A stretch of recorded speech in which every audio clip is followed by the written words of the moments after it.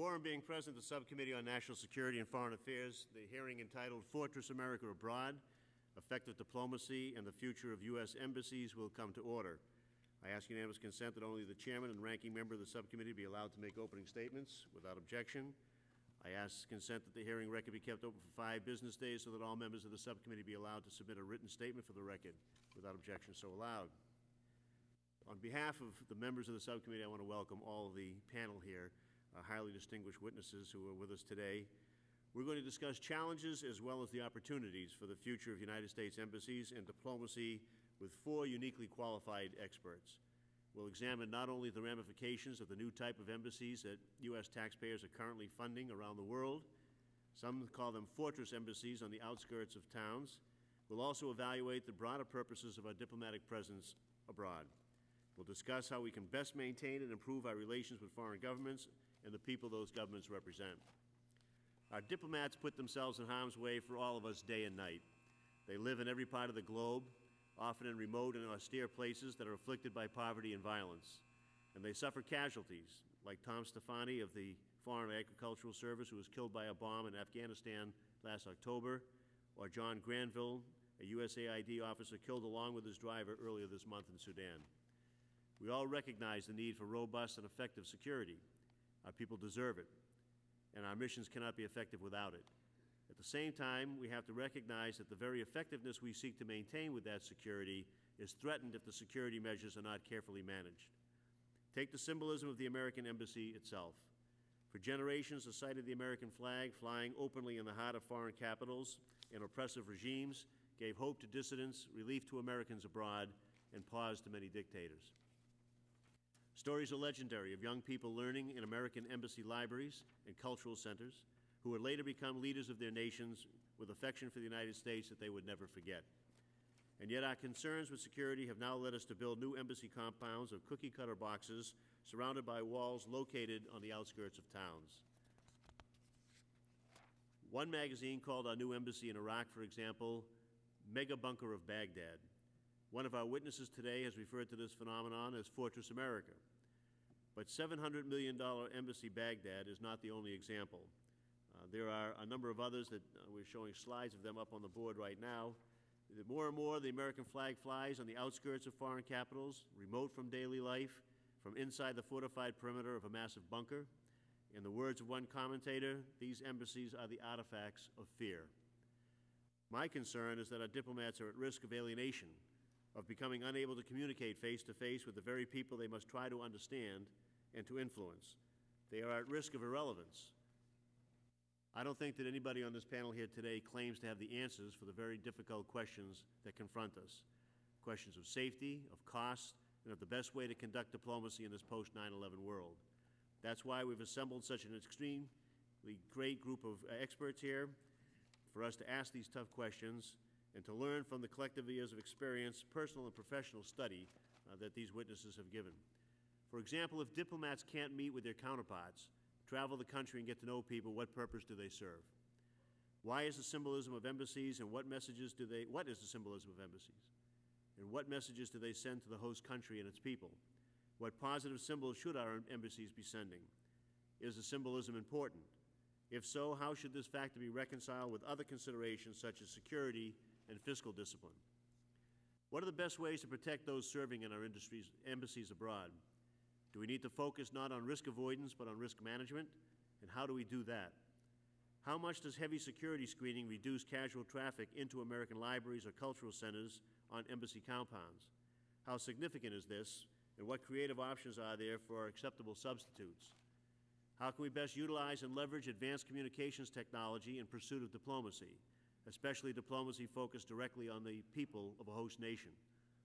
How is the United States ambassador supposed to control and coordinate the activities of an ever-increasing patchwork of government agencies, especially the large increases of military personnel who do not report to the ambassador but to a distant theater combatant command?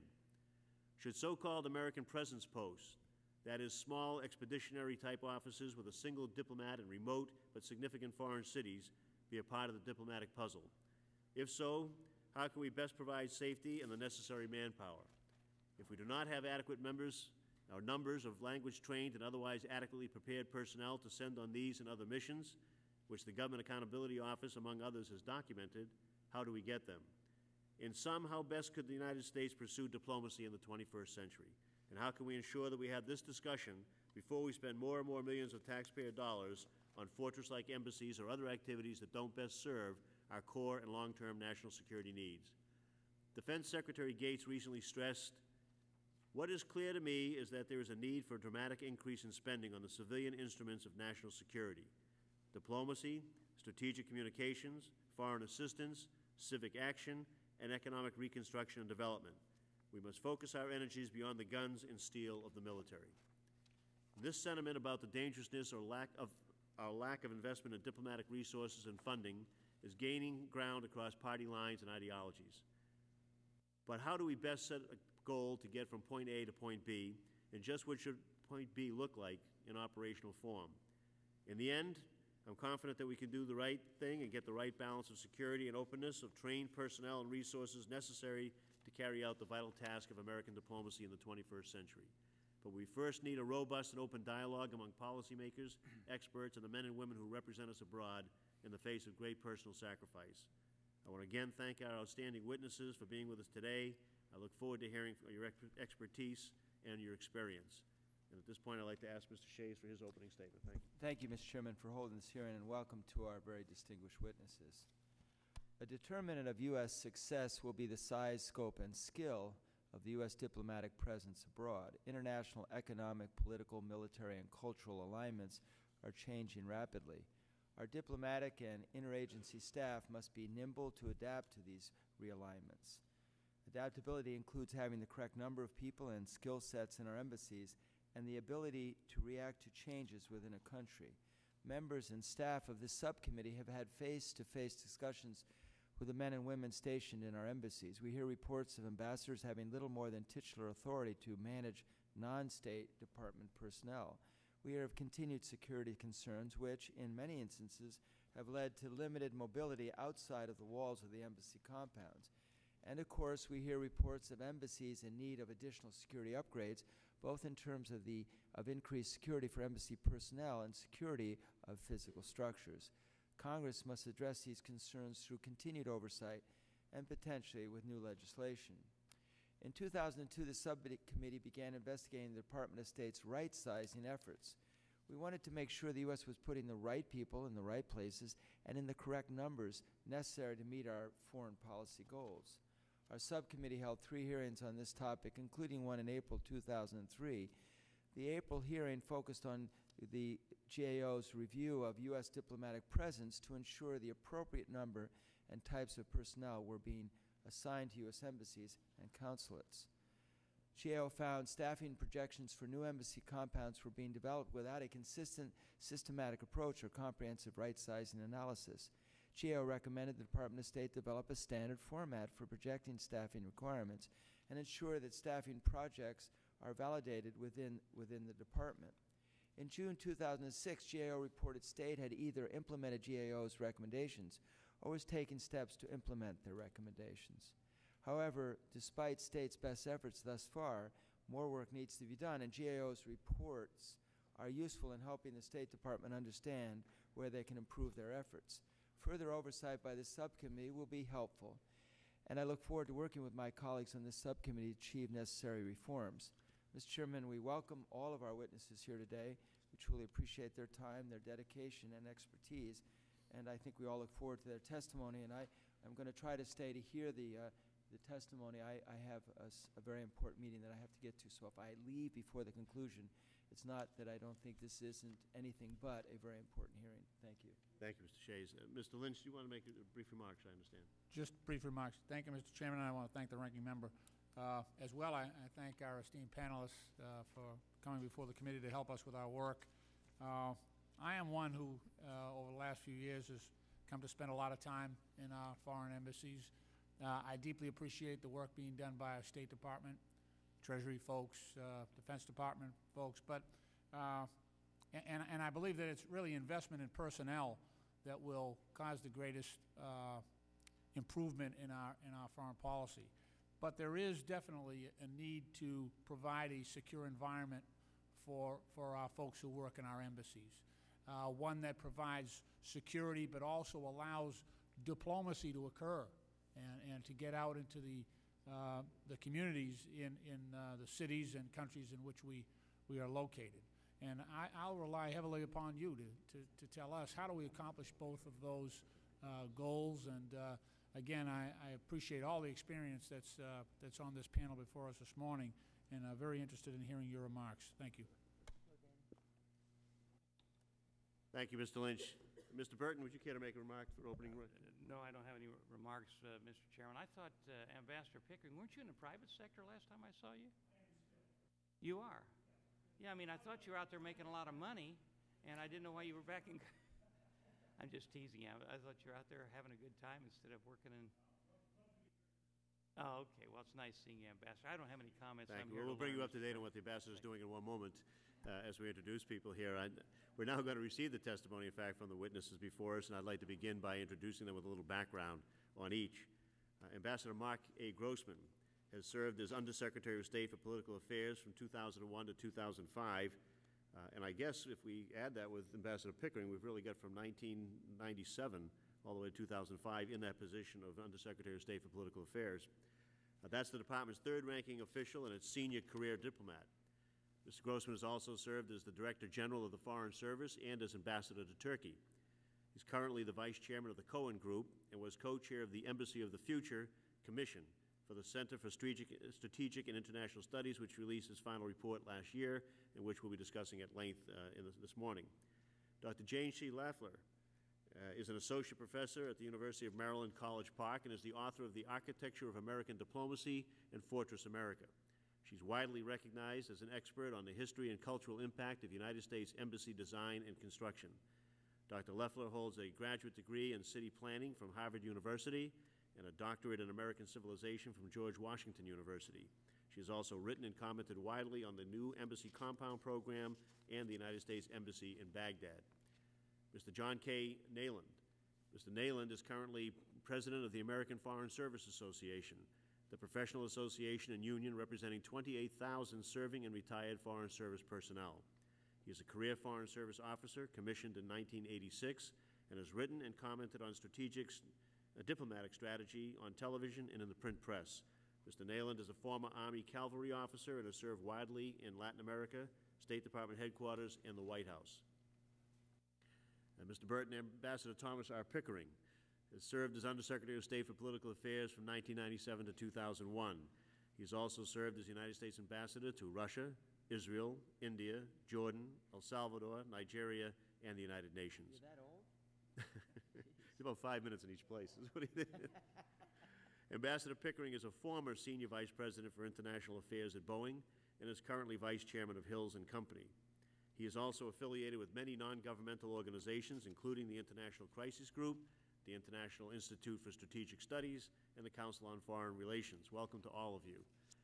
And Ambassador Pickering, just on that, you served a considerable amount of time in some of those locations as well. Was it 4 years in Jordan, 3 years in Israel? On that. Well, I want to thank all of you for your expertise and for your service for those that have been in the Foreign Service. It's the policy of this subcommittee to swear you before you testify, so I ask you to please stand and raise your right hands. Do you solemnly swear to tell the truth, the whole truth, and nothing but the truth? Thank you. The record will please record that the witnesses all answered in the affirmative. Your written statements are going to be put in their entirety on the record, and Mr. Grossman, the report from your organization will also be placed on the record without objection, so ordered. We do have a 5-minute time limitation, as you'll see on the lights there. We try to be a little generous with that because what you have to say is important, and we want to hear as much as we can without trying to seem rude. If we think we're going extremely over the 5 minutes, we may just interrupt and ask you to wind it up on that point in time. But Ambassador Grossman would really like to hear your remarks at this time, please. Mr. Chairman, thank you very much. Mr. Shays and distinguished members of the subcommittee, it's an honor to testify here today concerning, as you said, Mr. Chairman, the recent commission on the Embassy of the Future, which was sponsored by the Center for Strategic and International Studies. And may I just stop for a moment and thank everyone here for your interest in this subject. And I also heard in the opening statements also a very important point, which is the travel that you are doing and the fact that members of this subcommittee get out and are at embassies abroad and see people who are serving abroad. And I know the folks abroad appreciate that, and I certainly do as well. If I could just talk a little bit about how this Embassy of the Future Commission came to be, I think it would provide, I hope, some context for our recommendations. The Embassy of the Future Commission started actually with the idea of the State Department. And I had the good fortune to be one of the co-chairs of the commission, along with Ambassador George Argyros, who was ambassador to Spain, and Ambassador Felix Rohatyn, who was the ambassador to France. And because neither of my other co-chairs live in Washington, D.C., I'll do the best I can to represent them today. It's also worthwhile, I think, and you can see from the report, we had a very distinguished commission. Ambassador Pickering was one of our commissioners, and I thank them for their effort. And I would also say that we had the good fortune to consult with Dr. Lafler and a lot of good cooperation from AFSA as well. So we thank everybody here and the organizations that we represent. Mr. Chairman, I very much appreciate the fact that you would put my written statement and the Commission's report in the record. I appreciate that. As I say, the study was conceived at the request of the State Department. The then Undersecretary for Management, Henrietta Fore, was in touch with CSIS, and she asked that organization if it might be possible for them to survey the State Department's program to modernize its embassies and to make recommendations about how to improve the functions of the embassies. I also want to say that the Commission study was funded by the Una Chapman Cox Foundation, which is a private foundation whose commitment is to better the life of people in the Foreign Service. And as the chairman said, we reported our findings to the State Department at the end of last year, including a briefing to Secretary Rice, and we made our findings public in October of last year. Mr. Chairman, I would tell you and members of the committee that when CSIS first conceived of this report, they were focused on the buildings, and they envisioned it as a study that would examine the structures of the embassy, because as Mr. Chairman, you said, there's a debate inside, outside the State Department about what these structures are all about. Do we have the right ones? Are they in the right place? How are they affecting the work of our diplomats? But as you said in your opening statement with all of those questions, our commissioners, once we got started, recognized that this agenda was much too narrow, and that the issue was really, how do you get the most effective foreign policy and diplomacy for the United States in the 21st century?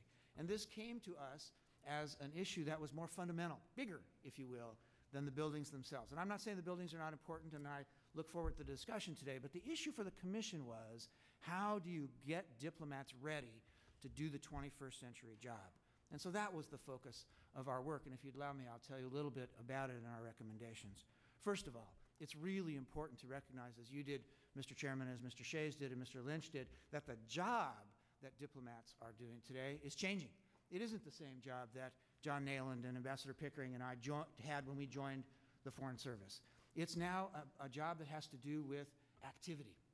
It's not just about reporting and sending back information for others to make decisions. It's about all the active things that our people are required to do, to get out, to speak to individuals, to get out into societies. And that's a different kind of job. It's a 21st century job. And sure, there are, as we said in the Commission, the traditional things will continue to be done. You have to go and visit the Foreign Ministry. You have to go visit the government. But if you're not out now with individuals and political parties and students and in the culture of these societies, we believed as a Commission that we were missing a very big set of opportunities for the United States of America. So the first fundamental thing that the Commission dealt with was that the job of diplomats is changing. And we also recognize that the State Department over the past few years has started to make some changes. You see what Secretary Albright, Secretary Powell, Secretary Rice have done, but we concluded that much, much more needed to be done. And I would say, sir, that one of the things that we hoped to have in our report was the kind of report where people could open it up over at the State Department, start reading, and say, yes, we could do these things. It isn't huge philosophy and a PhD thesis on this, that, or the other thing. These are recommendations, 20 or 25 recommendations that people could do if they had the will, and we hope that they will. These recommendations go like this. First, people. As Mr. Lynch said in his opening comments, we think that we concluded that without the right number of people, everything else isn't going to work. And the Commission recommends the hiring over the next 3 years of 1,079 new Foreign Service people. And the reason for that is that we believe the department ought to have enough people to train people. and to have people moving without having to have losses at the various embassies. And as I say, without this, we believed, nothing else matters. And so this number is a number that we believed in. We believe it's a good number and a number we could justify, but it's something we hope the State Department will move on, and I hope also with the support of the Congress. Our logic then went like this. If it was right, sir, that we needed more people, you can't just have more people. They have to do this new job. And to do this new job, they need two things. First, they need better training. And so they need training in better security practices. They need training in the cultural affairs. They need more language training. They need a way to learn how to interact with these societies. And secondly, that they need new technology. And the technologies that are out there in order to enhance the job of this new diplomacy are legion, whether it's BlackBerries or video conferencing or the internet. These are ways that the State Department could communicate better with itself and also with other government agencies, but also very importantly out to societies. We said if that's right, more training, more technology, then you get to the question of platforms.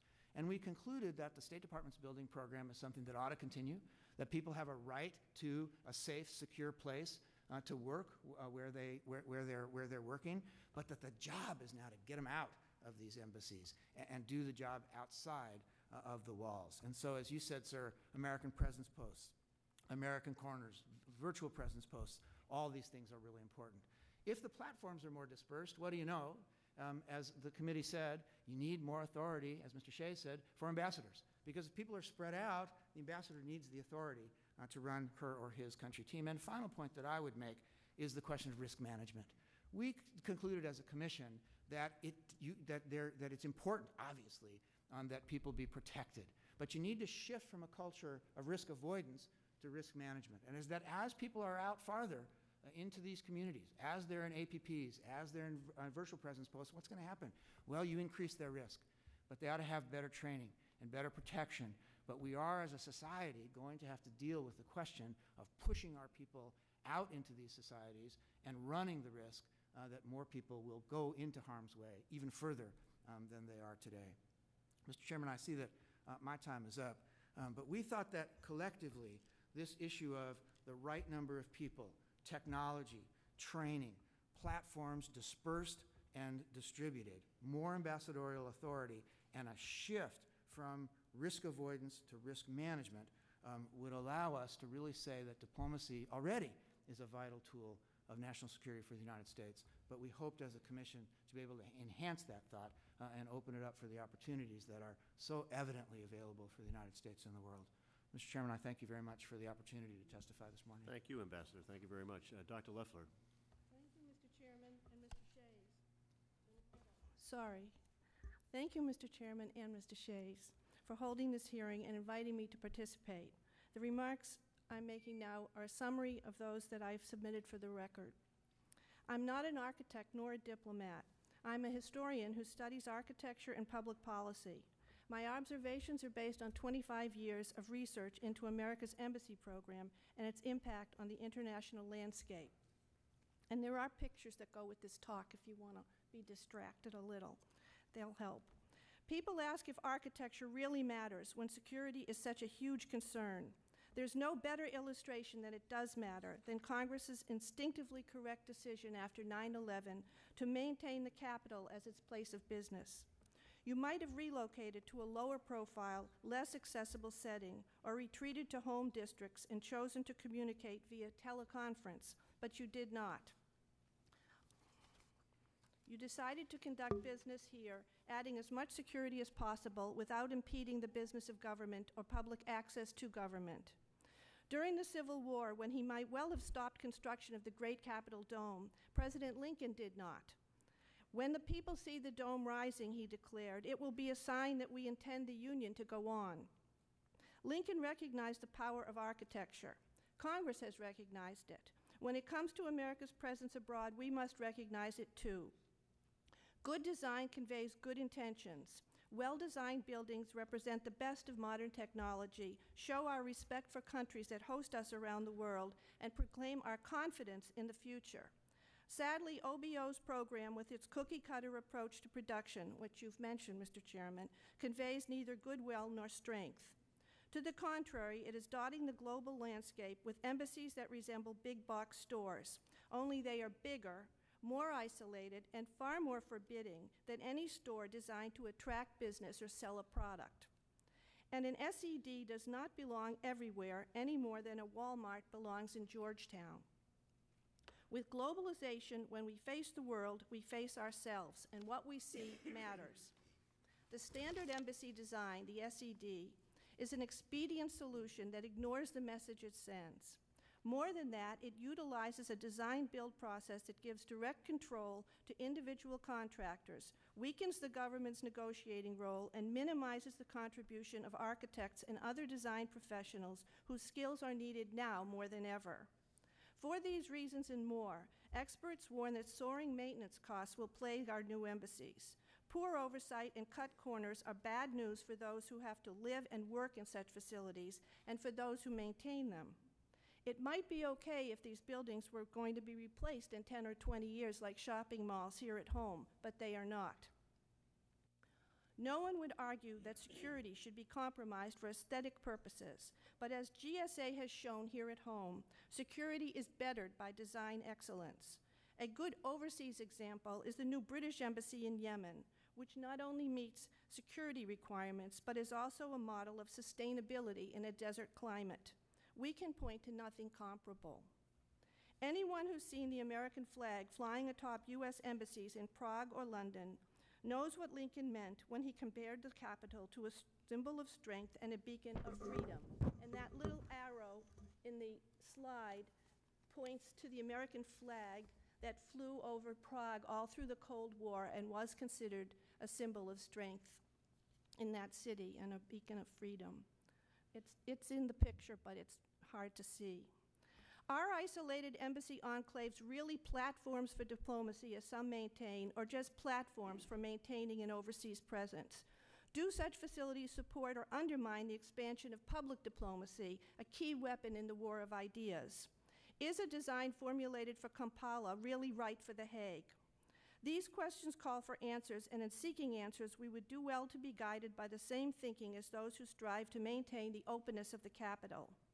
Supreme Court Justice Stephen Breyer recently spoke out on this subject because of his concern that we are allowing security experts to make too many of our decisions about public buildings. We'll end up with buildings that look like our embassy in Chile, he said, deploring it as a fortress. It's not just about money, he said, it's about finding people who listen, who understand that embassies make, quote, a statement that the United States is a democracy and not walling itself off from the world, unquote. Former Ambassador to India, Daniel Patrick Moynihan, addressed these issues in 1999. Senator Moynihan saw architecture as a national policy issue and called for an ongoing conversation on how to balance security and openness at home and abroad. That conversation has not yet occurred, but with your help, it can begin now. Thank you, Mr. Chairman. I have, if with your permission, I can have a few more comments that I would like to add to this statement. Go ahead. One, on minimizing the role of six comments. On minimizing the role of architects in the embassy production process. It should be noted that OBO no longer even hires architects for individual projects. The exception are only the high-profile projects such as Berlin and Beijing. And they also abandoned the highly respected peer review panel that served the State Department so well between 1954 and 2004, and its 50th anniversary year, and instead created a panel of industry representatives who vied for OBO contracts and simply rubber-stamped the director's policies. Two, architectural sophistication and cultural expectation are serious factors to reckon with. Both of these matter in places like Oslo or The Hague, both of which are slated to receive SEDs in the near future. These are not third world countries with undeveloped infrastructure. They are places where historic preservation and urban design are taken seriously. We would not want to return to the architectural ego trips of the 50s, but we must ask if a big box prototype will further our interests in Norway or the Netherlands.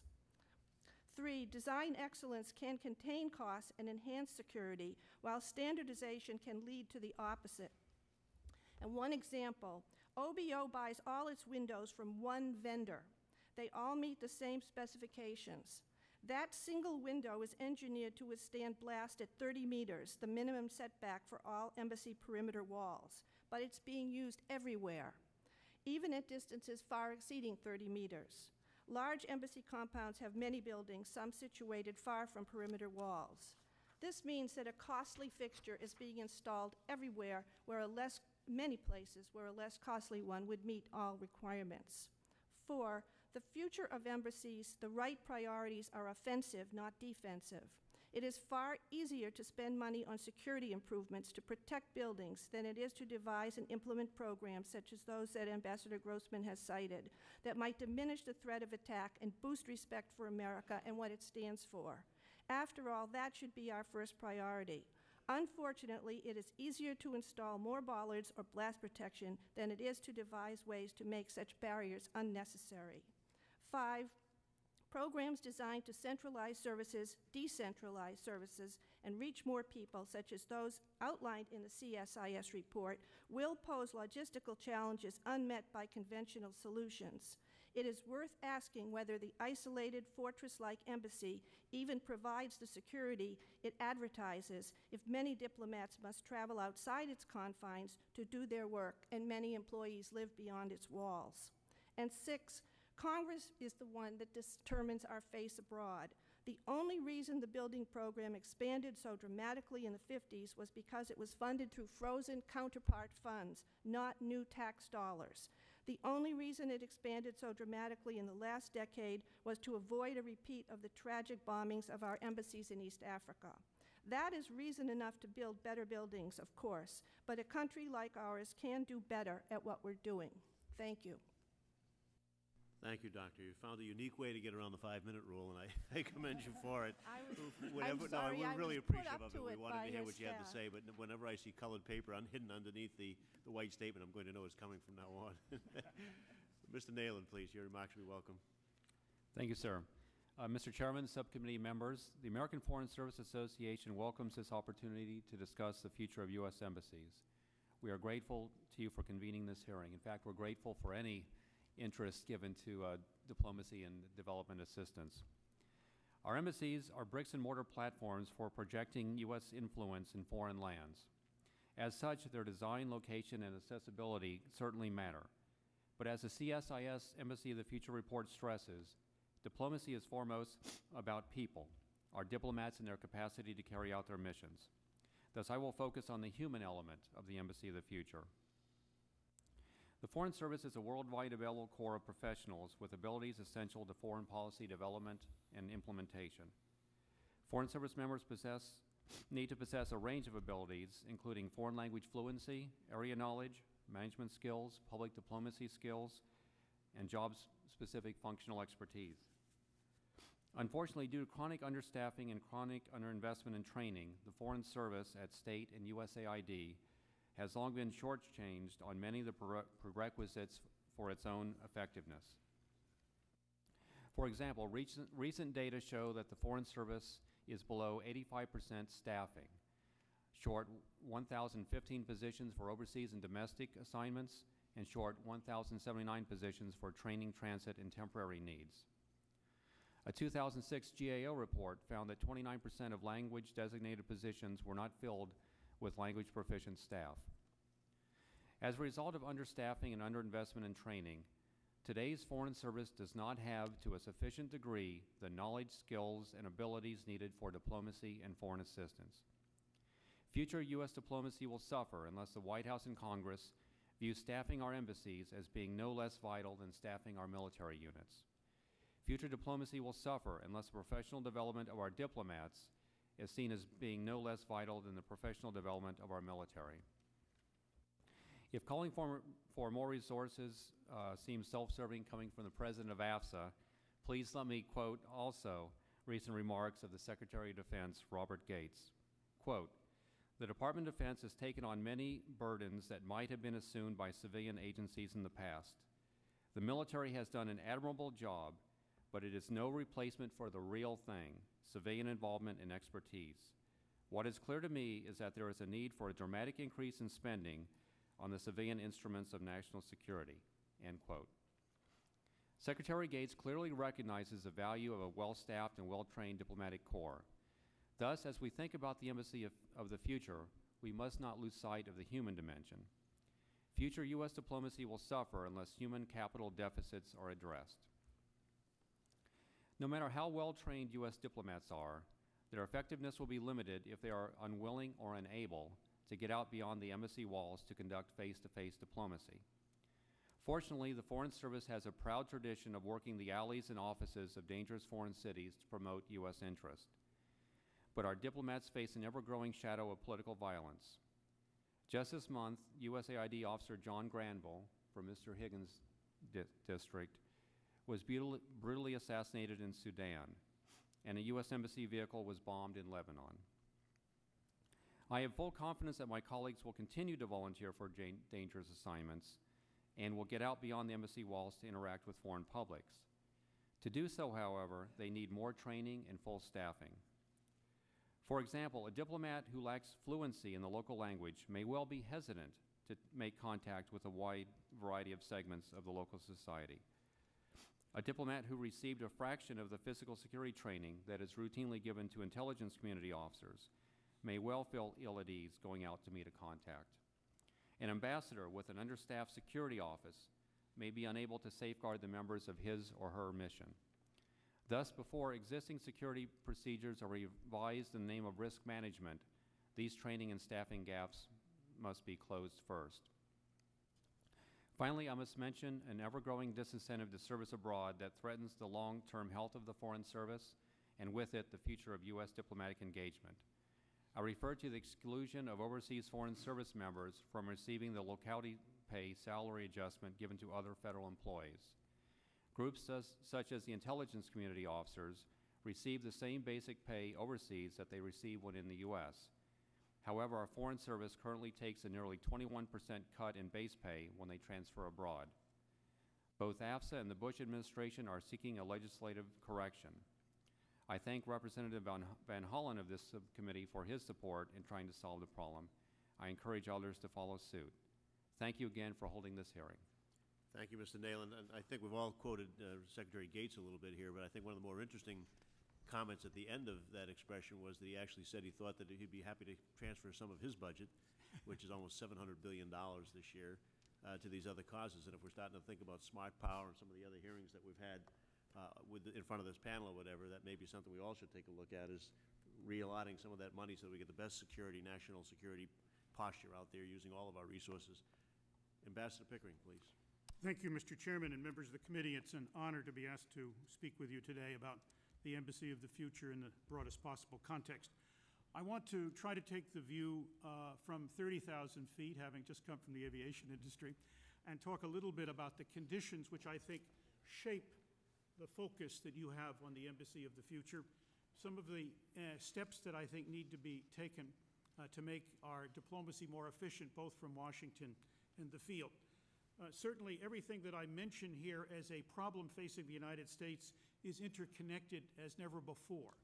Each of these issues is related one to the other and has an influence on the other. I think that we've never faced more difficult problems in our history than we do now. I would note to begin with that globalization itself has changed the focus of diplomacy and its role. And unfortunately, while it has benefited many, it has left many more impoverished. We also have, obviously, a leadership role to play in the international community, given our unrivaled power as an economy and in the military area, and we are seeing today some of the influences of changes in our economic situation around the world. As well as new and old states failing, we have specific new challenges with states like China, India, and Russia, which can become partners or protagonists, depending upon how our diplomacy deals with them. Similarly, we, with the United Nations and others, will have a major role to continue to prop up and help states in Africa and elsewhere which need assistance and help, states which, if we are successful, can move to managing these problems on its own. Terror will continue to be a tactic widely used against our friends, ourselves, and our partners around the world, and we have challenges in the health field with HIV/AIDS, with TB, with malaria, with SARS. Just a few months ago, we might have happily ignored some of the interconnectedness of our economies around the world. Today, as I just mentioned, the subprime crisis and its ramifications is not going to let us forget that. And nuclear weapons and other weapons of mass destruction remain major problems for us, just to list a few on the road. Our role in the world, which I mentioned a moment ago, will continue, I believe, to be foremost. We may be challenged over time by individual states or coalitions, and even while we occupy this particularly significant position, we're not omnipotent. Much of what will have to be done in the world will be accomplished by diplomacy, working and acting with other states.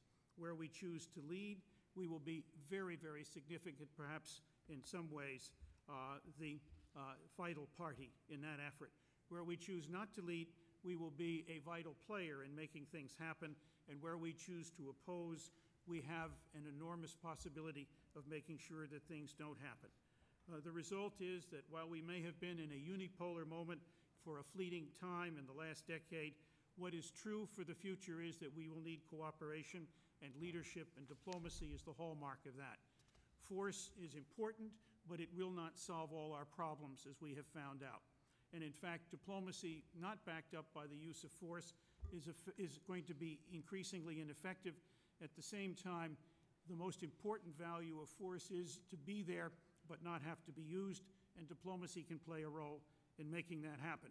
What makes for successful diplomacy for us is a careful integration of our people, of our policies, and our presence around the world. And that's what your hearing is all about. Without these three factors operating smoothly and together, the ability to deliver in the field, out at the spear point in the embassies, will be certainly less than ideal. Our embassies and our missions represent us with people, with organizations, with countries and nations around the world.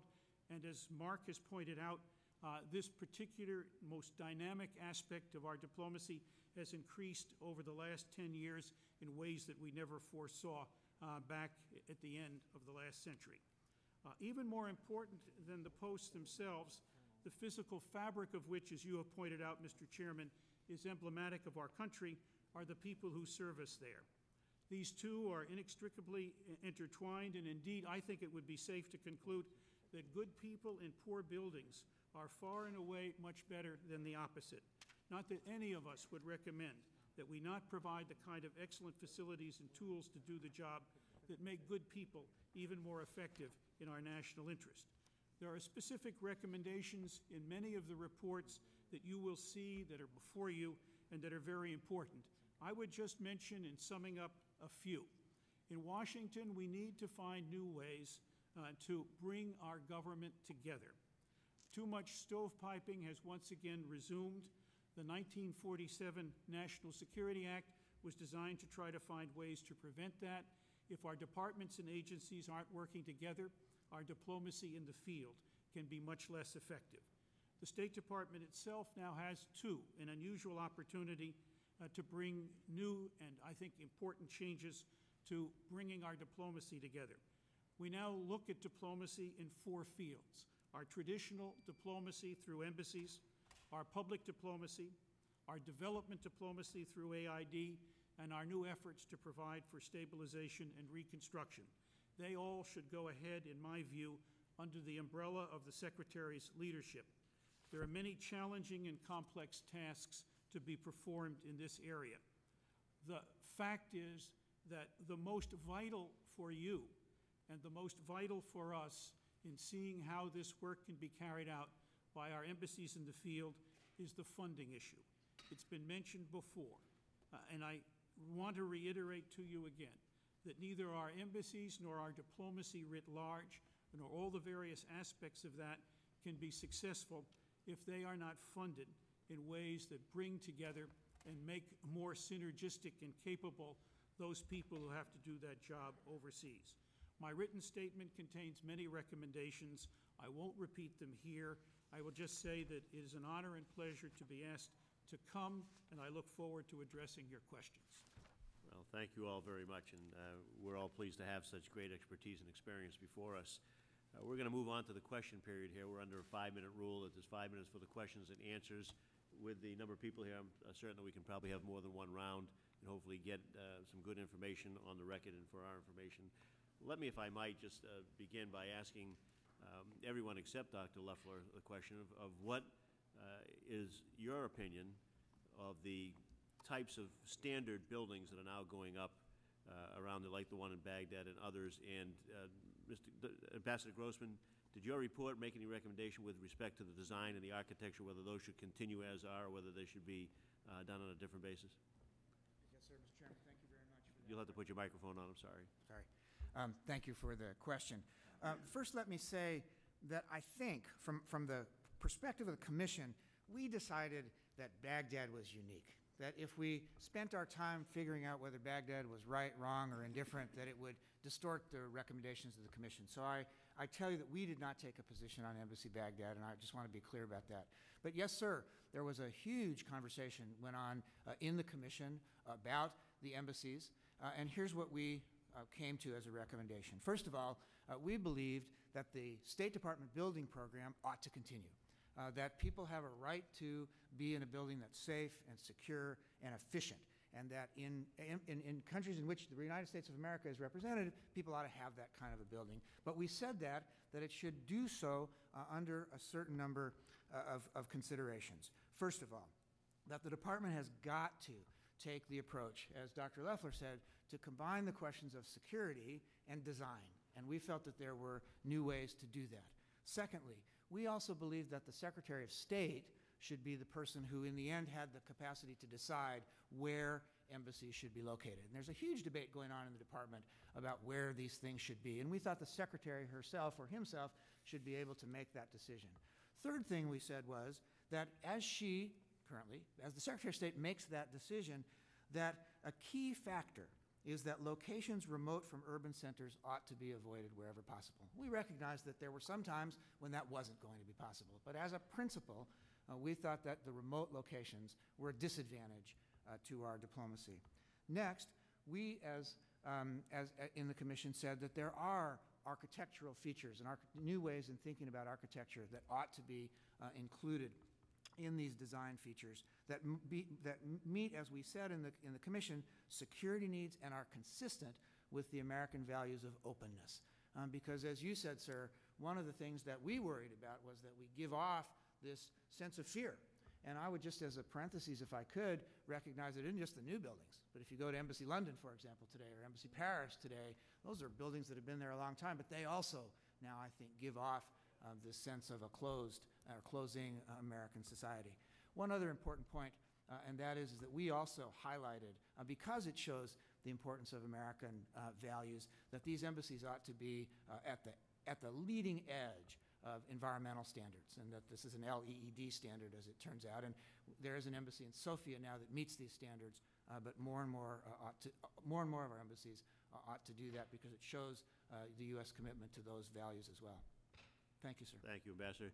Ambassador Pickering, you were on that group, so I assume that you either filed a dissent on this or you're in full agreement with Ambassador Grossman. I'm in full agreement with what the committee reported on the Commission report. I had two thoughts that I think ought to be considered by you all as you look at this question. One is that it seemed to me lamentable that we didn't do two things with the standard box, that we didn't submit it to an architectural contest, and we didn't provide that the standard box could have different facades in different places. That is, standard interior, standard security, but maybe a public face that was more appropriate to the location where it was being put and more appropriate to being symbolic of the United States of America. The second issue is what I would call the hidden hand of funds.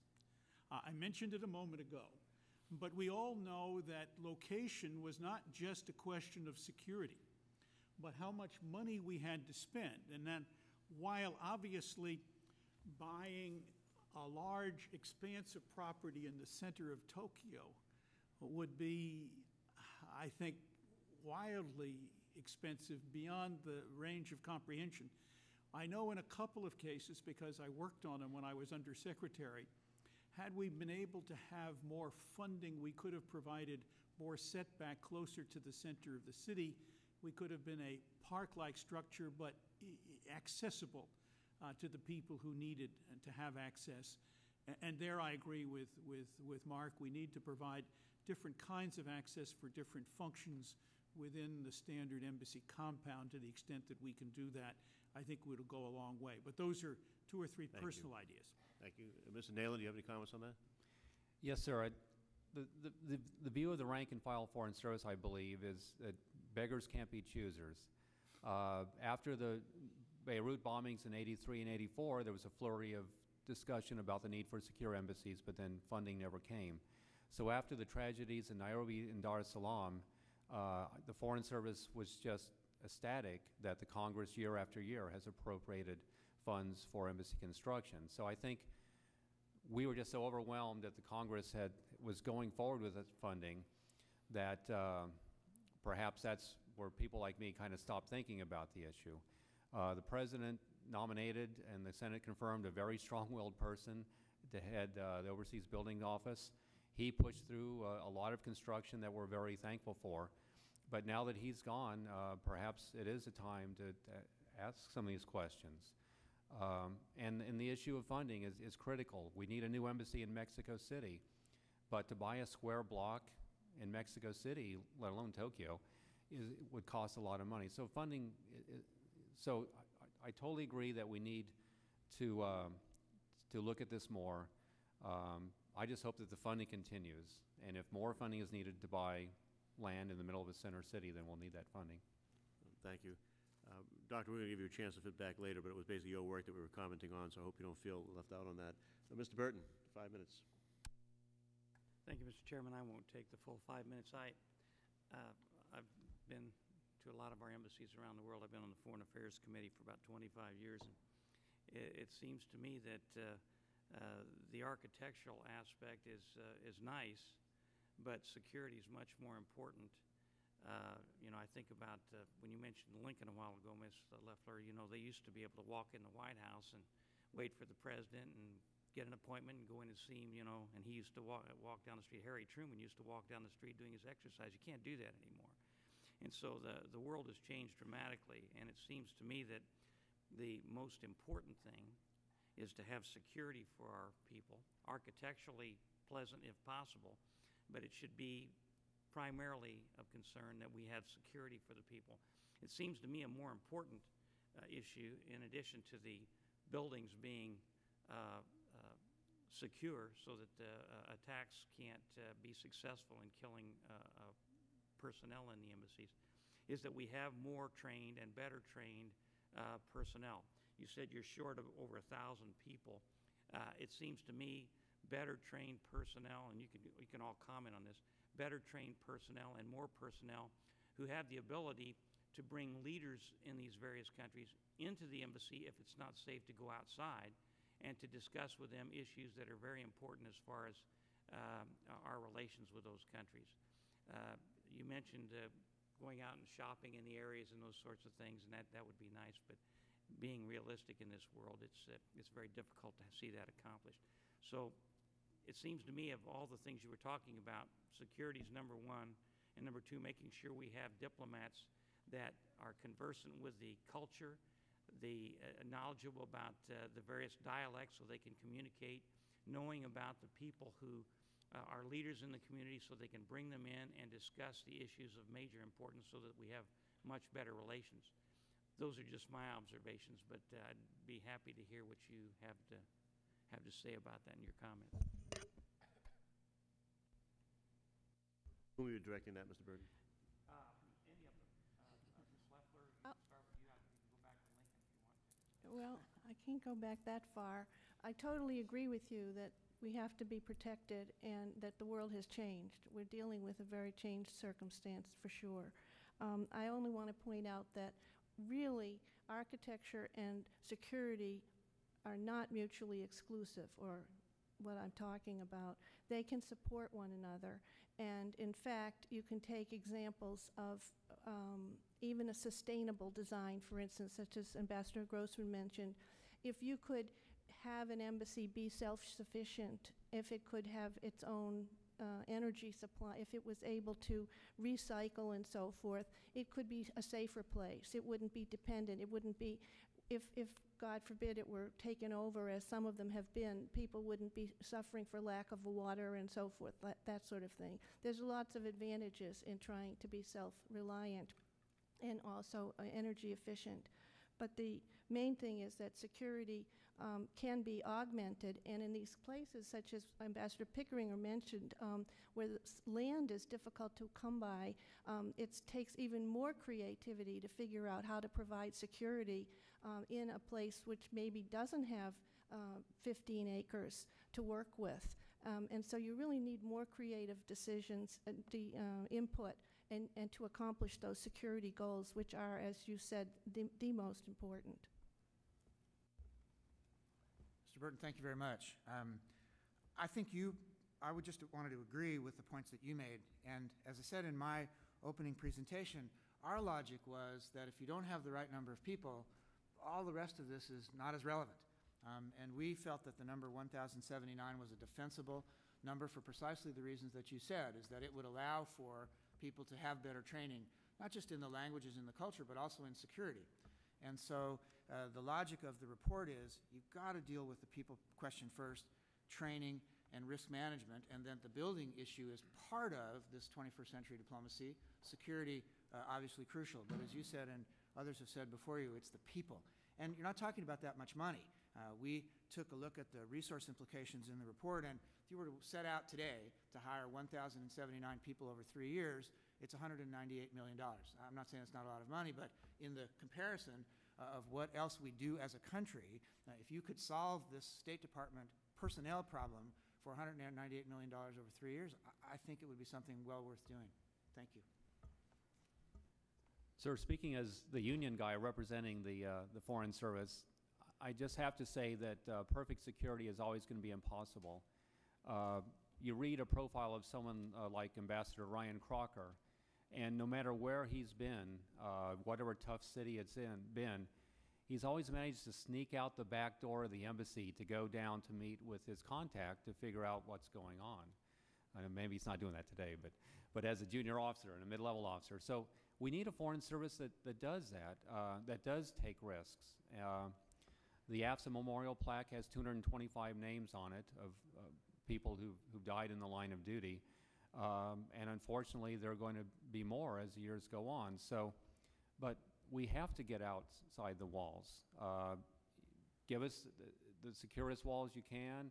Give us diplomatic security agents and obviously intelligence community colleagues to get an idea what's going on out there. But at some point, there's a continuum with kind of, domestic civil service employees on one side and maybe Navy SEALs on the other end. And the Foreign Service is more on the military continuum. We're not, at the Navy SEAL end, but we are in harm's way. We need to be in harm's way. Reasonable risk, obviously, but speaking as the union guy, I'm not going to say, put us all in Wichita, Kansas, and we'll be safe. We've got to be out there. Thank you. In a conversation we had before the hearing, Mr. Burton, I think the Ambassador Pickering put it right. He said the best security is to have no embassy at all. On that. Mr. Lynch, you're recognized for 5 minutes. Thank you, Mr. Chairman. Mr. Nealon, it's ironic that you mentioned Ambassador Crocker. I was with him last week in Baghdad, and he mentioned as well that he was stationed in Beirut when the Marine barracks were bombed. So while you emphasize the need for some flexibility for the ambassador to move around, there's also some instances, glaring instances of the need for greater security. I wanted to talk to you about, ask you about the idea of these American presence posts. This is an initiative that's cited in the report, the Embassy of the Future.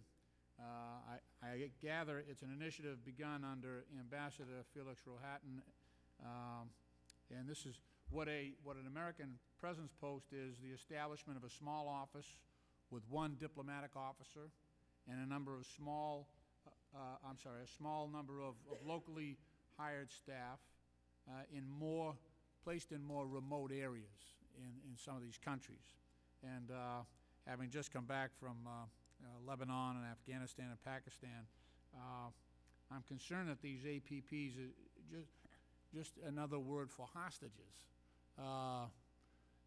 It would be, I think, extremely risky to use something like this, given the current environment.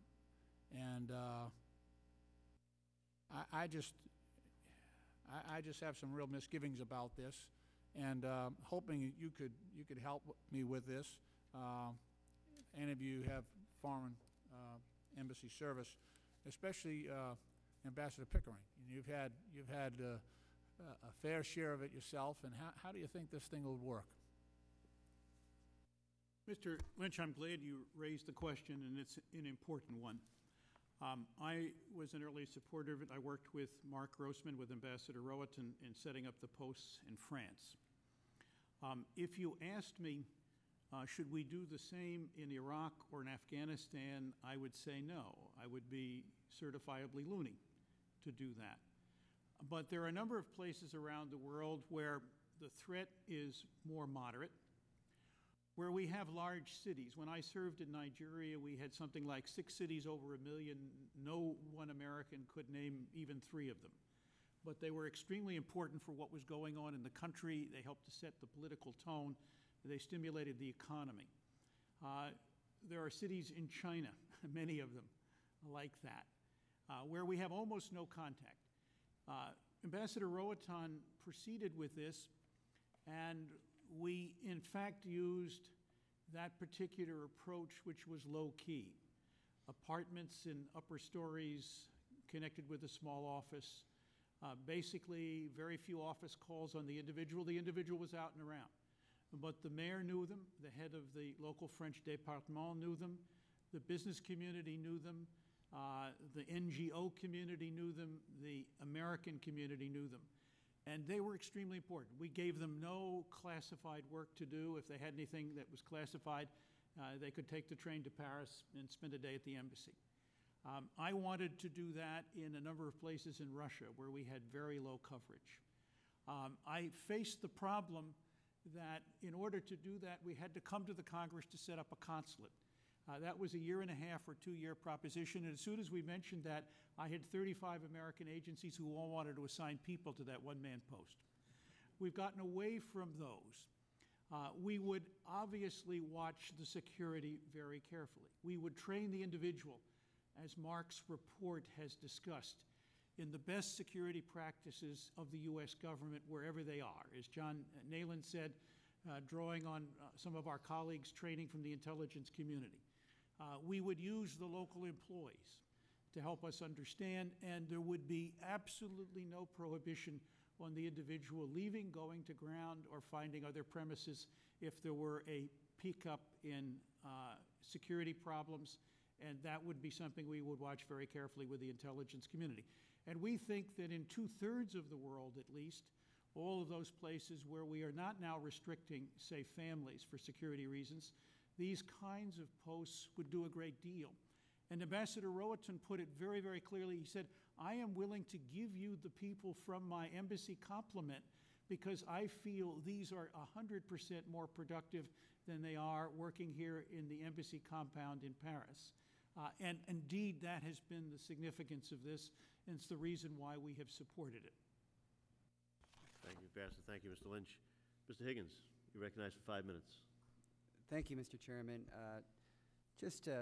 In reading and listening to the testimony, I'm struck by the emphasis on physical plants, on infrastructure, and while there seems to be a reference to the human infrastructure that represents American diplomacy, there certainly should be, I think, much more.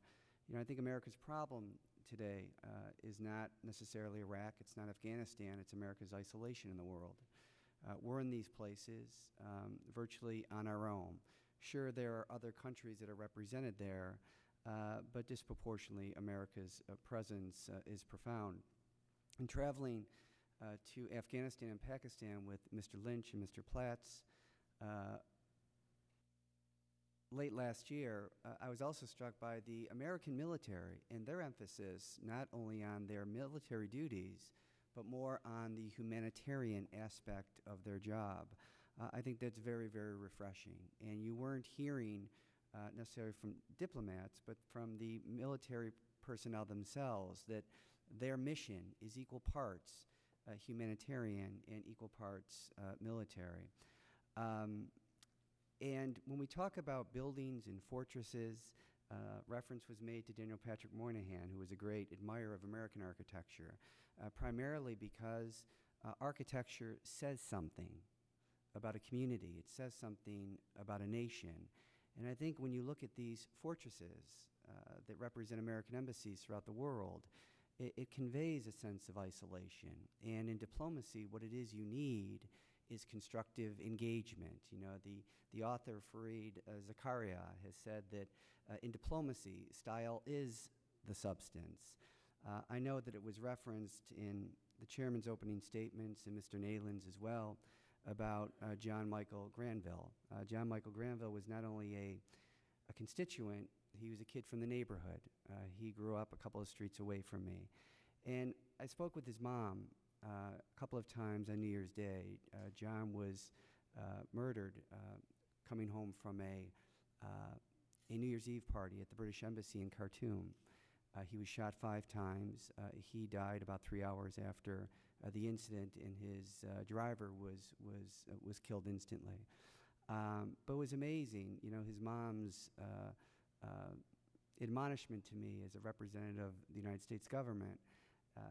Don't, you know, feel sorry for us. That her son, who she spoke with the night before, always said that the importance of his work,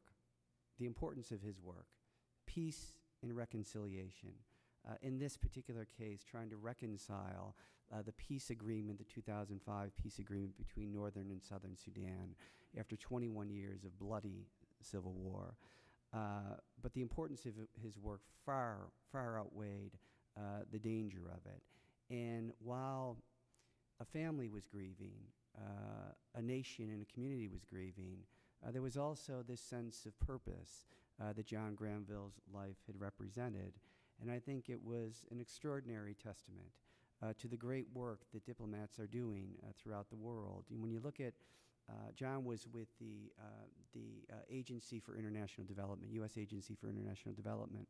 But when you look at what's happening in places like Darfur and other places in the continent of Africa and other places in the Middle East, it's these kinds of people that are doing the work of peace and reconciliation who are most susceptible to violence. It's them, it's the non-governmental organizations, because I think when they're doing important work in tough neighborhoods, they become most susceptible to violence because they're truth tellers. And when you look at, you know, what's happening in Darfur, the last thing the Sudanese government wants is Westerners to tell the rest of the world what's really going on there. And journalists and humanitarian workers are thus, and diplomats, are thus susceptible to extraordinary violence. So your thoughts on those things, and thank you for being here. Whom are you directing your comments? Because there won't be enough time, so. I don't think, for everybody to respond to that. Yeah, however far it gets. Mr. Grossman, Ambassador Grossman. Mr. Gonzalez, I certainly don't, I won't be as eloquent as you in talking about these issues or about Mr. Granville, but if I could just make 3 points, I think. First, like with Mr. Burton, I agree with you completely that the issue here is about the people, and Mr. Lynch said this in his opening statement. As I said in my statement, this Embassy of the Future project started with people thinking about, it's going to be about the buildings. And the buildings are important, but it's not about the buildings. It's about the people. And it is about, sir, as you said, the jobs that these people do. And what we tried to convey in our report is that the job is changing, and that it isn't the same job that I joined when I started in the Foreign Service and popped out 30 years later in retirement. But it's a different job, and a job that Mr. Granville is doing and others were doing. And so it's about the people. And then it's about, if you've got the right number of people, you can have the right technology and the right training, and then you can have the right kind of platforms, and very importantly, about security.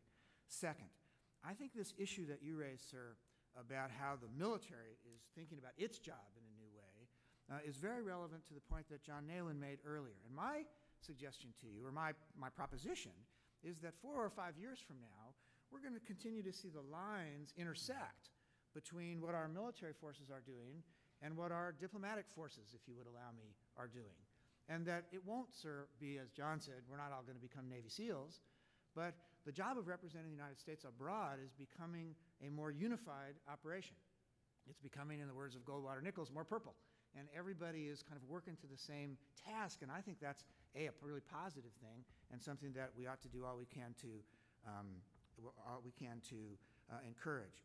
Third point that I would just make is that I just wanted to say that the parents of your constituent, and Mr. Granville, I think, hit the nail on the head. Before the hearing, we were talking with the chairman.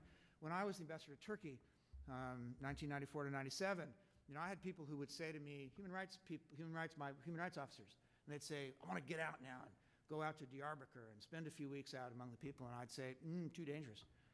I can't talk to your parents if you get hurt or you get killed. But I would say, sir, that after the 9/11, the level of requirement for the risk has gone up. And so now if I was the ambassador to Turkey and I had somebody who was better trained, and I had somebody who, as Ambassador Pickering said, had some place to fall back to, and I had some confidence that the mission, as with Mr. Granville, was of the highest priority, and then, God forbid, if somebody got hurt out there, I would be able to face their parents and say, yes, I did this. I took these precautions, but I made this decision based upon my analysis of the interests of the United States. And yes, I took that risk, and there was this challenge. So I think you hit it. You make a very important set of points, and I appreciate the chance to comment on them. Thank you very much, Ambassador. Anybody else you want to hear from on that, Mr. Higgins? Or, I mean, that was a pretty complete conversation. I'll start with you. We'll move on to Mr. Welch. Mr. Welch. Thank you. I thank each of you for being here. And I've done a little bit of traveling in my 1 year, and I'm amazed at how wonderful our embassy personnel are, and discouraged that we don't have more of them doing the job. And let me talk a little bit about training, because I think that obviously is extremely important. In Ambassador Grossman, you have a lot of experience in this. What is it that we need to do very concretely and specifically in order to provide a level of training that will meet the current need for our diplomatic corps to be much more influential in our affairs? Thank you, sir. The most important thing that could be done right away would be to hire the 1,079 people. And the reason I say that, Mr. Welsh, is not to avoid the question of training, but to make this point. Every military unit that you can have an arrangement with has a 15% float for training and transit. And that means that they're not stealing from the operational requirement, the readiness of that unit, to have people get the training that they need either to do their current job or to do the job that they might be going on to. When Secretary Powell came to the State Department, I understand about the. So I actually do want to hear about what, if we, let's assume we hire those folks. Well, what do we need to do to train them? I think, well, first of all, it would be a great assumption. Thank you very much. I think there are three very important points. First of all, language training. There needs to be a fundamental commitment on the part of the department, and I hope supported by the Congress, on language training. Second would be the use of new technologies to enhance the capacity of our ability to deal with individuals around societies and to get out among societies. And third, sir, would be security training, so that as we ask people to take more risk, to be out in societies, that they have the capacity to understand the things that they're looking at and protect themselves. Okay. Ambassador Pickering, thank you very much. You know, I've been to a couple of the big embassies, and my sense in talking to young embassy personnel is that as much as the security precautions that are being taken are maybe necessary, they're causing them great frustration, because people, my sense, who go into the line of work that you've spent a lifetime doing, really want to get out and want to interact, and to have to only go out when it's, quote, mission critical sort of defeats the whole process of becoming, of building trust that a successful career diplomat has to do by kind of acceptance. And the frustration I have, and I'm really be interested in your comments, is that we're kind of barricading our folks in and not letting them do their job. And it really means that foreign policy is much more politically driven by the necessities of whoever is in the White House, with diminishing significant input from folks who have devoted their careers to trying to get it right in these countries where we have interest. Mr. Welch, I agree with your conclusion and indeed some of the ramifications of this. And let me just add a few points. We all know that there are posts where we are locked in. And those are posts where we have ongoing battle, high security threat. And obviously, it's up to the ambassadors and the State Department to right-size those in light of the job and to recognize we have limited capacities. A friend of mine from the intelligence community said to me the other day that we in the intelligence community need more State Department insight, more State Department reporting, more State Department contacts.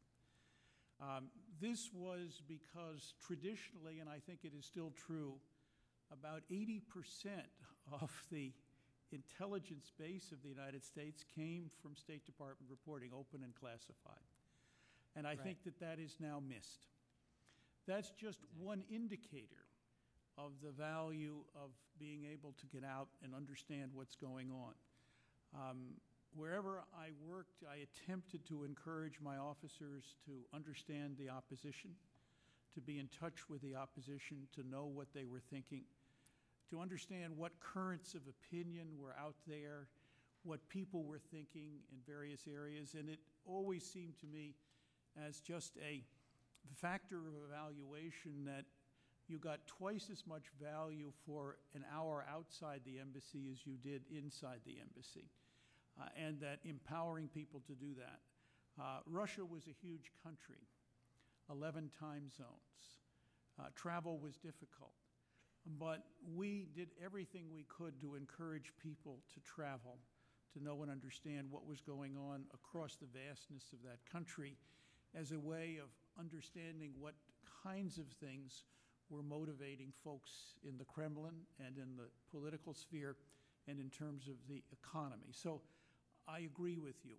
I think that, of course, policy is made in Washington, but the field must play what I would call nearly a determinative role in Washington's understanding of what is possible and what might be the options. And without that synergy, it doesn't work. If the field is blind or half blind, the policy can turn out to be something like that, and we have very significant issues. I would just like to address one other point. Our military friends, because they have the funds and the presence, are doing jobs that are very important, but which over time, at least in terms of the detailed training, they were not brought up to do. I think they're doing it well, and I don't want to have this as a note of criticism. But I do believe that the people who spend their lives working on these missions need, obviously, to have the resources, the presence, the capability, so that it doesn't fall back on the military to have to do these jobs, that it is the partnership that Mark described to you, that we find a way to bring that together and to integrate it. And I would just add to Mark's comments, one of the training efforts ought to be to do integrated training, if I could put it this way, across the spectrum, so that people who need to work in the humanitarian area can be trained alongside our military colleagues who are going to have to face that question, so that through training and through doctrine they come out as a team, not basically as two separate stovepipes that only meet at the time of crisis. I think those are all important. And thank you for the chance to make those comments. Thank you, Thank you, Mr. Welch, and thank our you. witnesses on that. You know, I think that last point, and we're going to have a second round of questions here. We may not always use our 5 minutes, but we would like to ask some more questions.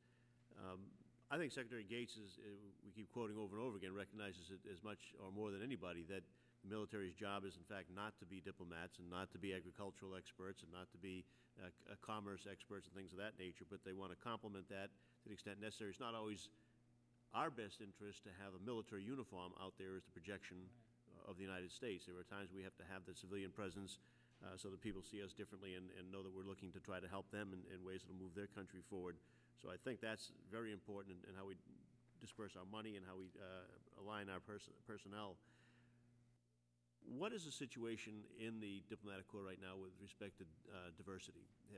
Is our hiring process getting us the kind of diversity that we need? In many of these countries, even getting out and about and trying to mingle with others and do it would always be far more complemented if we in fact had a diverse diplomatic presence.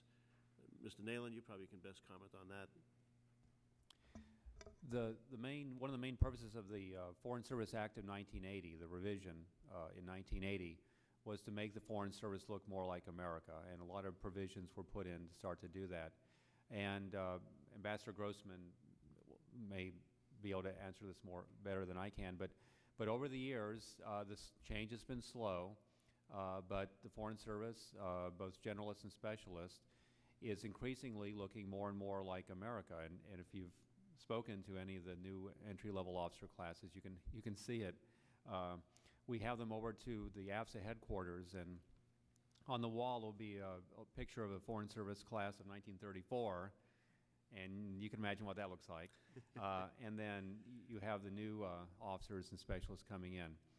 Now, there's this famous war for talent, and Hispanics, African Americans, and others are being courted, at least before the stock market crashed, being courted by Wall Street and in a lot of other places. So we don't have, if you take whatever the target demographic is, the profile of U.S. college graduates, we are not, on that demographic yet, but we're getting closer and closer to it.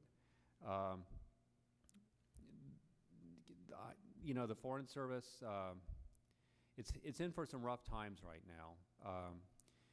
Every time we in the active Foreign Service raise our voice a little, there are a lot of people out there, not Secretary Gates, but a lot of people out there who jump on it to say we're wimps or whatever. And that disturbs me a lot. There are some issues that need to be addressed. Staffing is one. This overseas pay gap is another. Would you go into that a little bit for us, why that gap exists and exactly what it is? Well, in 1990, the Congress passed locality pay legislation that came into effect in 1994. And I guess state and AFSA were asleep at the wheel because the overseas Foreign Service was excluded. So now a federal government employee in Washington, D.C. Gets base pay plus 20.89%. And everywhere in the U.S., continental U.S., federal employees get base pay plus at least 13%.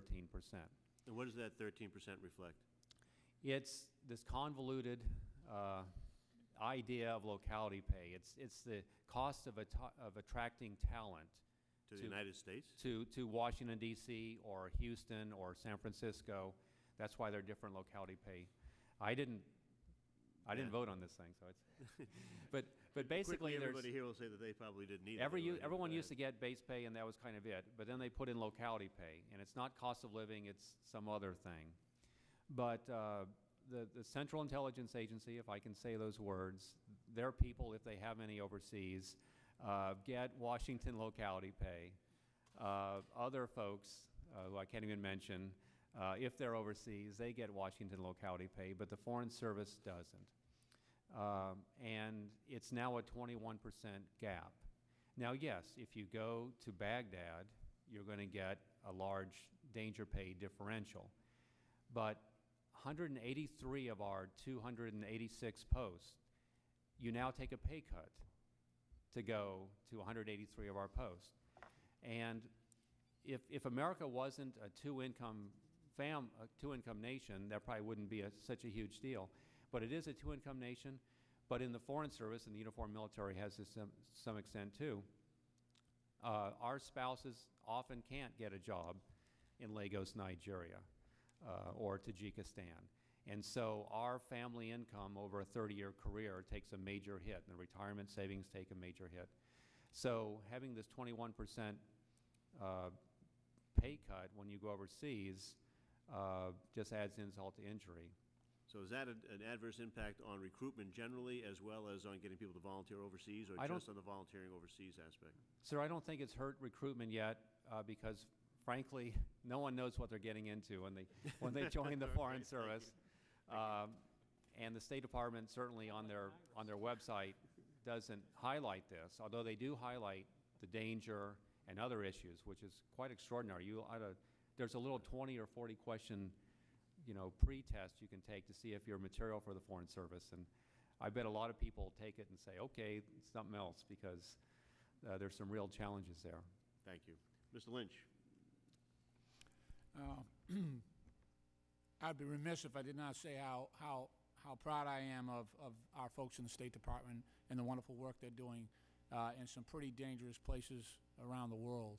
I think that they are a shining example of what is best about America. And I agree that they are underpaid for the work they're doing, and that we need to figure out how best to train them and give them some more help. I would like to ask one question about assignment, and that is, how are we handling it now? Mr. Nalen, maybe you'd have a pretty good read on this. My understanding is that there's a pretty good rotation going on now in terms of folks that might want a shot at the embassy in Paris instead of Baghdad. And I know for a while there, some folks would get reassigned to one place for multiple years, and that would sort of cause a logjam in the system, so that anyone new coming into the system had to pick, Kenya or Somalia or some other place that was a high risk, versus having a chance at a somewhat more normal assignment, maybe in a Western European country. How is that being handled right now? Well, sir, what needs to be understood is that the normal assignment now is a hardship post. 2/3 of the overseas Foreign Service posts are now hardship posts. Paris has been cleaned out repeatedly. James Baker cleaned it out to open up the Central Asian embassies when the Soviet Union collapsed. Secretary Rice has cleaned it out to send people to India and other places. And so the idea that Foreign Service members are all sitting around Paris and London, it's just absolutely no longer the case. In fact, this is only a little facetious. To get there now, you basically have to serve in a provisional reconstruction team in Iraq and have one of your top 5 picks guaranteed, and that's how after serving and surviving a year in Iraq, you can get a 3-year tour in London or Paris. But the Foreign Service has changed a lot. It's now mostly hardship posts. When I joined, I went to Bogota, which with Beirut was the only unaccompanied or limited accompanied post. Now we have something like 27 unaccompanied posts or limited accompanied posts. And so, and then we have the staffing deficit. This whole Iraq fiasco from a couple months ago, the reason that they didn't automatically immediately have all the volunteers is just that there's a 21% staffing gap at the mid-levels. And now Afghanistan, I don't know, this is probably not public, but there's an interest in providing more Foreign Service and other staffing for Afghanistan. But from where? From where? So we just need more people. And allegedly, or we'll see with the President's budget request, apparently the President's budget request next week will ask for a lot of those people. But my point of view is that the President's budget request a year ago asked for 254 or 256, I believe, additional Foreign Service positions that weren't funded. So, please fund the additional positions to staff, to hire people to staff these places.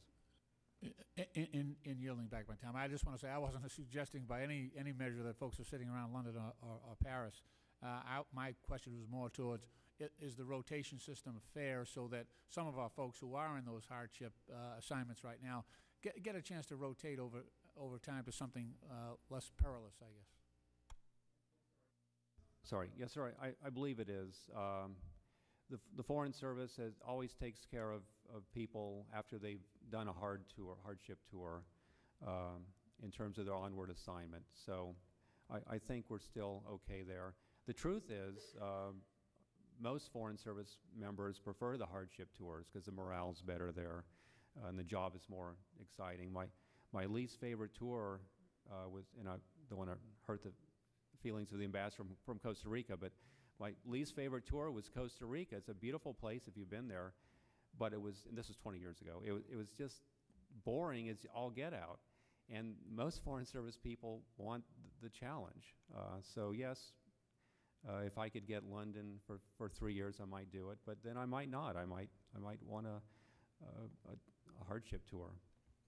Thank you. The challenge, Mr. Nayland, is going to see whether the President puts in for 1,079 new positions, which I think Ambassador Grossman said would be about $200 million or less. Over 3 years, sir. Over 3 years. And if he has the capacity to actually take it out of the defense budget of $700 billion, instead of just creating another $200 million somewhere, that would be a really interesting conversation for this country to have and for Congress to have. Don't hang by your thumbs waiting for it. However, Mr. Higgins. Yeah, just on this, this new vision for diplomacy. When you talk about the importance of language fluency, when you talk about cultural immersion, isn't that hard to achieve in the way that Foreign Service is currently structured? It seems as though people are kind of rotated on a pretty regular basis after a short period of time. And for one to become immersed in a culture, for one to develop a language fluency, I would think that that reach and frequency and consistency is important. Yes, sir. Both good questions.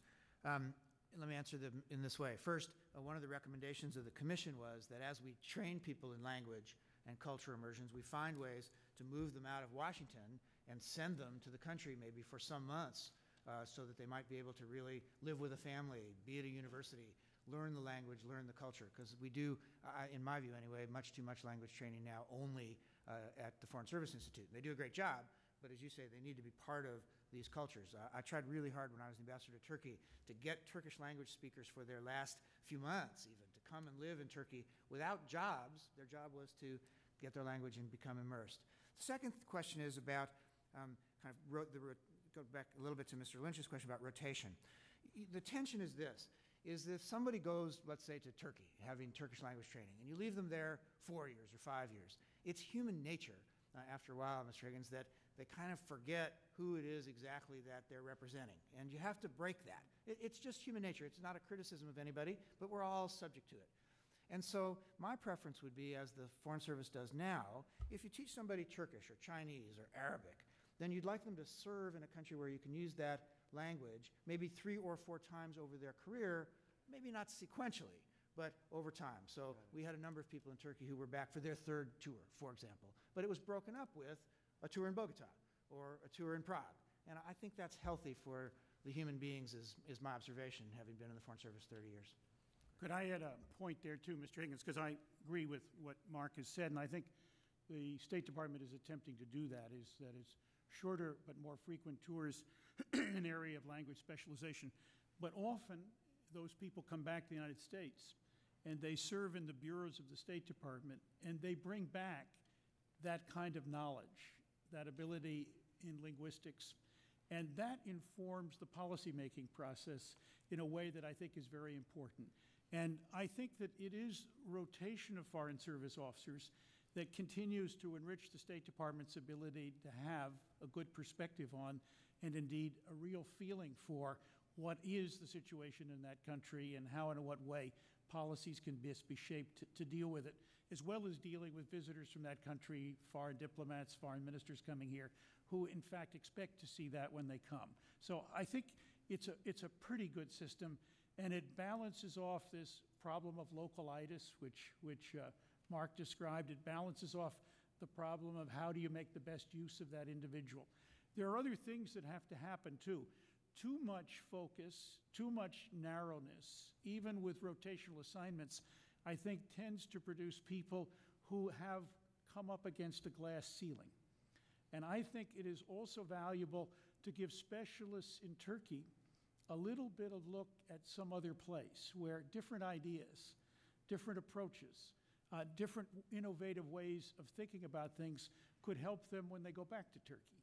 So I think all of those kind of rotational things are important.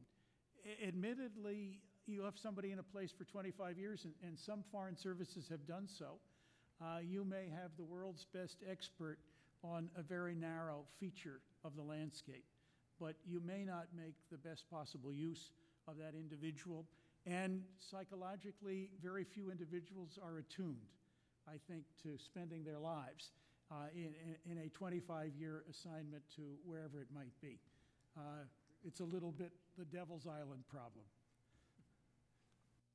Could I just briefly mention, this is in the CSIS report, we do have Foreign Service members who are posted in a country for 30 or 40 years. They're the Foreign Service nationals. And one of the many bad things that happened after 9/11 was that some of the trust was taken back from Foreign Service nationals, where only cleared Americans now can do a lot of this stuff in the consulate. And I'm sure some of that's appropriate, but moving forward, if we could give back some more authority to the trusted 30-year Foreign Service nationals who are, cleared also, at least to the secret degree, I think that's something we ought to really work at, try to figure out how to do. That's an excellent point, and dovetails on what we were all talking about earlier about the APPs. If you're going to have those, you're going to need foreign nationals to sort of buttress the individuals that you put in those facilities and help you with the intelligence and getting along with the culture or whatever. So we do have to move on that. Dr. Loeffler, you? Just one point on picking up on the reference to the APP. If what the CSIS report says is true, and there will be a de-emphasis on the embassy itself and or new ways of doing diplomacy, then that argues for rethinking the infrastructure, this really big, permanent, very, very expensive infrastructure, the worst example being Baghdad, but similar and lesser examples that we're doing around the world. I mean, the Commission report says we should maintain the building program, but we don't know what that shape of that program should be. They didn't really mean that. Ambassador Grossman, would I be wrong to characterize the report that you think you ought to maintain the building program, but you are also amenable to some of the changes Dr. Loeffler and others have talked about in terms of size, in terms of materials, in terms of goal and placement, all that? Absolutely right. The report says maintain the building program, because that's a very important thing. Keep building, just do it better. Yeah, with these considerations about openness and the environment and where they should be placed and who decides. Right. And very importantly as well, I think, as the report says, maintain those buildings. I got the feeling that the Commission had actually read Dr. Loeffler's book. Well, as I said in my opening statement, we had the good fortune to consult with Dr. Loeffler. Right. Thank you. Mr. Wells, do you have any questions? Yeah, there's been an emerging almost consensus that there has to be a merger between the military activity and the diplomatic activity. And they've got to work hand in glove. And obviously, there's got to be a fair amount of cooperation. But I'd like to challenge that. In Iraq, in Afghanistan, is two special situations. But by and large, the work around the world of trying to provide humanitarian assistance, and to the extent that the embassies play a role in that and coordinate USAID activities, is by definition civilian, not military, and having people show up in work clothes as opposed to a Humvee or an MRAP to a very rural village sends a totally different message. And what I'm starting to hear is that with this turmoil in our country about how best to address Iraq, there is a mission creep that's being imposed on the military, so that in addition to them fighting terrorists and Al-Qaeda and insurgents. They're being asked, as we saw, to set up and run prisons, to set up and establish a judicial system. I met a 55-year-old career prosecutor from my hometown who was out there trying to set up a judicial system. We've got captains in Ramadi who are trying to figure out how to get the trash collected out there. That's a kind of mission creep that it's hard for me to see how that would be sustained the moment when and if it ever comes that we come home. But my question is whether it's really sensible to be acting as though your efforts, I'll ask you, Ambassador Pickering, because you've probably had the most experience, should be seen in that way as essentially an extension of a military policy. I'll use Iraq as an example of trying to win hearts and minds, where the State Department folks are an extension of that. And that, in my view, has a significant negative impact in the long haul about what is the real work that folks like you do. Thank you, Mr. Welch, for raising that question, because I can see how an earlier comment I made might have been taken as a generic prescription for all foreign policy as opposed to what it was meant to be, which was a specific prescription in the areas where, for one reason or another, military and civilians have to interrelate. And I would say those are in a couple of cases. They're in the case of active warfighting, Iraq and Afghanistan, which are at one edge, if you like, of the continuum. A little closer in is peacekeeping, the kinds of things that we've done in Bosnia and Kosovo that we and other people are engaged in many places in Africa, Sudan, the Democratic Republic of the Congo, and earlier in places like Liberia and Sierra Leone. And to me, the point there is that you do need to have this interrelationship. You need to have the mutual support, and you need to have the mutual understanding of how that works. More broadly, the interrelationship is what I would call less salient and less pointed in other places. Sure, our military are present in many embassies, and they relate to foreign military. And they do everything from training cooperation to joint exercises to mutual support in the intelligence area to many other kinds of things. And here there is a different kind of need for civilian understanding and a different set of relationships, and that's more easily come by. It is more standard in our diplomatic practice, and I think in many ways less overwhelming in a sense that the military in the embassies is sized to meet the mission. The mission isn't that they would run the foreign policy of the country at all. There are other kinds of areas in the campaign against the use of terror against us, where obviously there needs to be a more common understanding of what's happening, how it works, and where it's going. So I can see several different cases that have to become part of the curriculum rather than the standard, basically all-out major military effort that we're seeing in Iraq, and what I think has been the difficulty of the civilian side to support that, to mobilize, to find the right people, to train them, to have, in fact, military understand how and in what way those two can go together, and how, in fact, a synergy coming out of that process can work.